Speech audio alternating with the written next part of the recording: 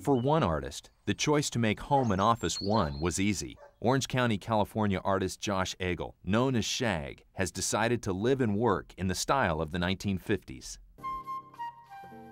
With his remarkable tiki collection as a backdrop, Shag has created a home and work environment that promotes both his love of the lounge era and his unique style of art. I think I'd describe my art as based on commercial illustration of the 50s, and I've sort of taken that art style and incorporated that into what I do. The living room reflects some of the island influences that encouraged Shag and his wife to choose this home. This fireplace was the first thing I saw when I stepped into this house, and I think it made me realize that this was the house for us. I love this sort of 50s stonework and the three little niches. I knew they'd be great for displaying the tiki collection.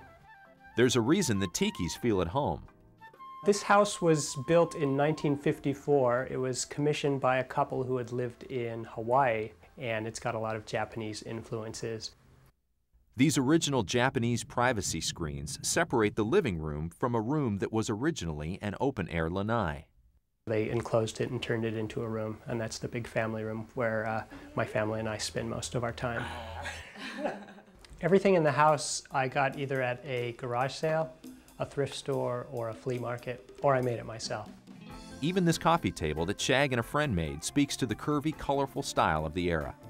The great idea behind this table was that each spot of paint was going to be a built-in drink coaster. So those are foam inserts, and people never leave drink rings on our table. Except we have to warn them about 600 times during a party. Use the coasters, use the coasters. The room features a dining set that's vintage 50s, an original from venerated designers Haywood Wakefield. I was lucky enough to find this at a garage sale about a block from here. They wanted $450 for the entire set. I know they're selling the same thing in a store about 3 blocks from here for about $2,500. While Shag has been a bit discreet in his placement of tikis around the family room and living room, his studio is another story. Shag's massive tiki collection literally surrounds him while he's painting.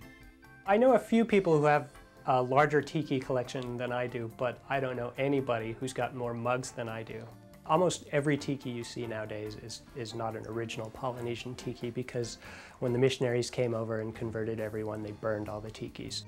Though not original, Shag's collection of Polynesian paraphernalia provides colorful inspiration for his work.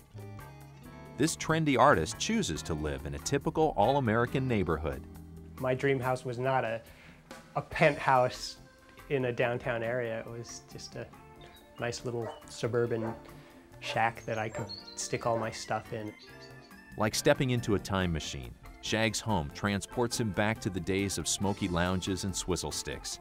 It provides a place from which he can paint and live in a style from a simpler time.